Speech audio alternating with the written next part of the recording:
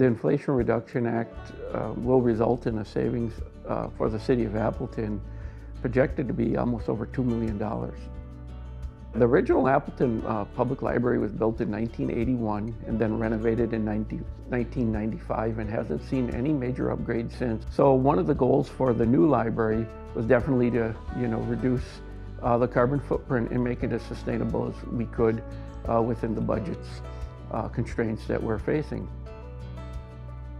My name is Dean Gazza. I'm the Director of Parks, Recreation, and Facilities Management for the City of Appleton. Protecting the environment is essential. It's who we are. We need naturally clean water. We need clean air. We need a good place to live. And it's our job in the city to make sure everybody's considered and we provide equality for everyone. And this is probably the most essential part of it. Health is something that can't be replaced. Being a library, we look at this as setting an example, and it's a place where people come and actually learn, but also it's kind of like a laboratory, which we're going to showcase a lot of the library and in the sustainability efforts. At the library, we're using geothermal, and geothermal is a much more cost-effective way of heating and cooling the building, which will save us a lot of money. Every government is really facing budgetary challenges, not only on the operations side, but the capital side.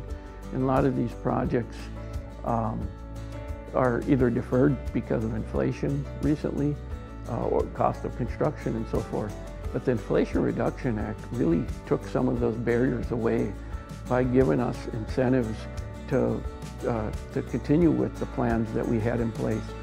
The Inflation Reduction Act will result in a savings for the City of Appleton projected to be almost over $2 million. That money will allow us to reinvest and put solar on top of the building. We see what this does to our community. We have a vision, and I think that's why Appleton is an attractive place for people to visit and to live.